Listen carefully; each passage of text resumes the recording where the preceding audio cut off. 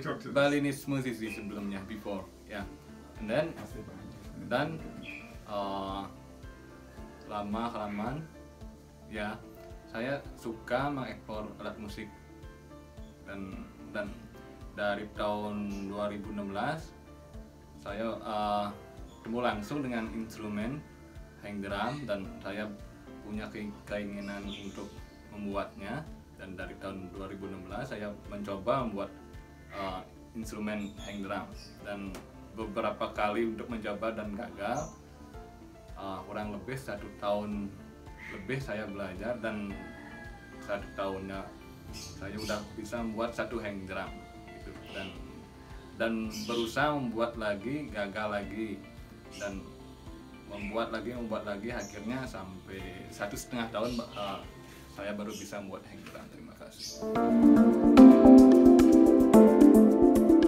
Dan untuk keperluan hangdrum dari pertama saya belum tahu, dan saya belajar banyak itu dari Google, dari YouTube, dan saya download Swiss dan download Trinidad juga, dan banyak referensi dari Google, dan apa keperluannya seperti hammer, seperti palu, seperti lem, glue, dan seperti tuner juga saya download. Dan semakin hari semakin belajar, banyak cara yang saya temukan.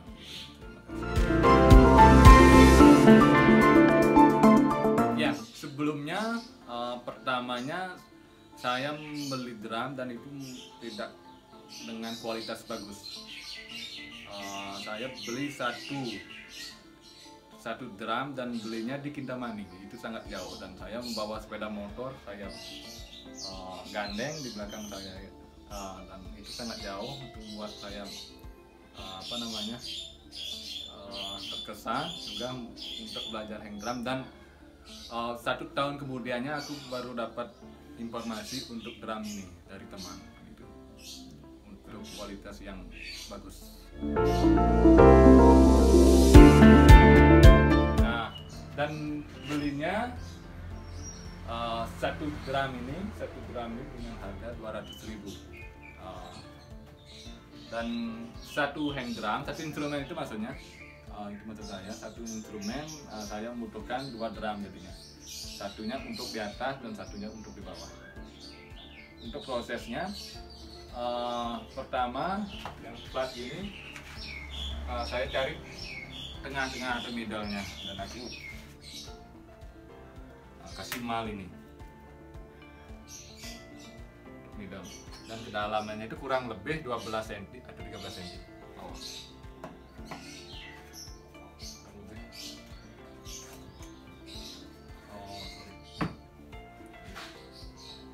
Ini kurang lebih 13 cm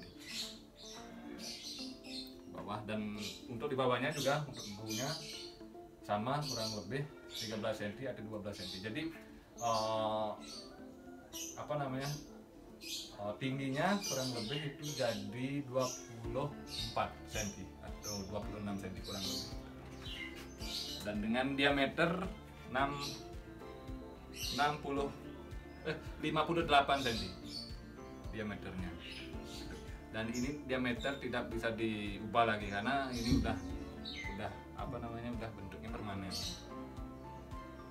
Nah, dan untuk ini pertama setelah udah jadi not, katakan dengan pencon.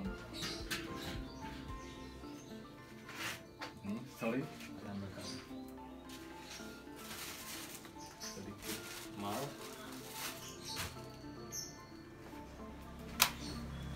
Misalnya ini nada paling tinggi. Ini nada paling tinggi, saya menggunakan nada A dan nomor 6 G.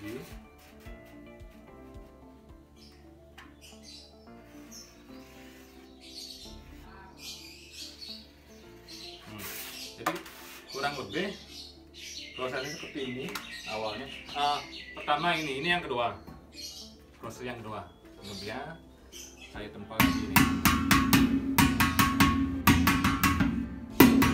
pinggir sehingga jadi seperti ini. Setelah itu, setelah saya tempa, saya ambil pipa-pipa ini untuk membuat penconnya.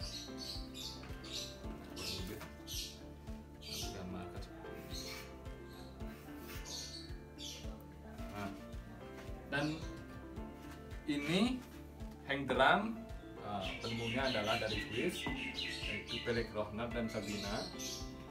Dan pertamanya alat musik ini adalah perpaduan dari tiga alat musik yang dipadukan. Yang pertama adalah steel pan yang dari Trinidad.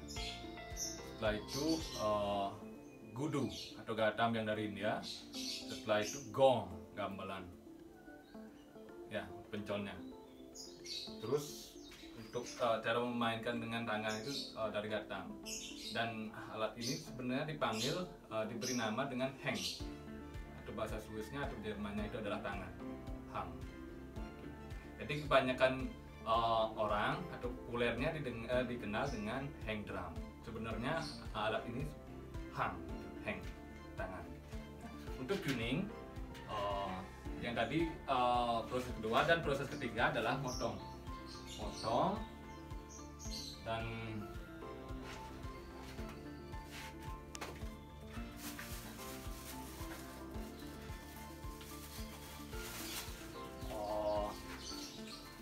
setelah potong nanti ada proses sepuh. Kalau saya panggilnya sepuh fire. Ya, dan ya supaya besi itu kembali menjadi kuat.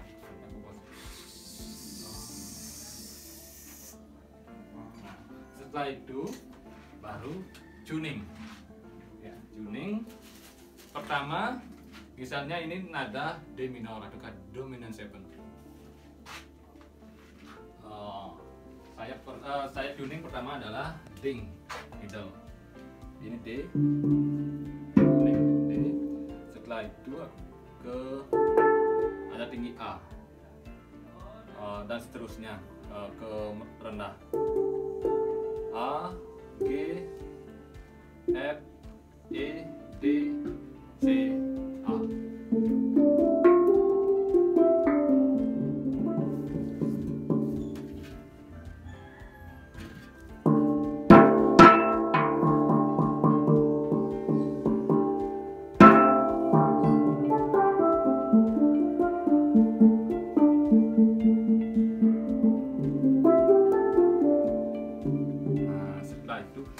Setelah tuning jadi, ini kembali dipotong, ikat, potong, set, dan dikasih bawahnya gu, terus dikasih